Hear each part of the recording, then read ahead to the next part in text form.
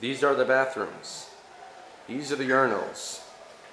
In order to replicate the feeling of peeing on a wall outside a bar, they've decided to put glass over a wall, and you pee on the glass, and it goes into this little trough. Kind of disgusting. Two reasons.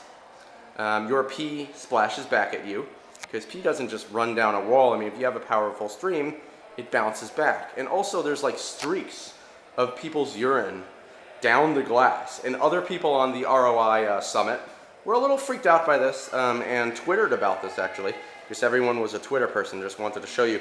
It is pimp when you first come in, but when you actually use the urinal, so to speak, it's not that cool.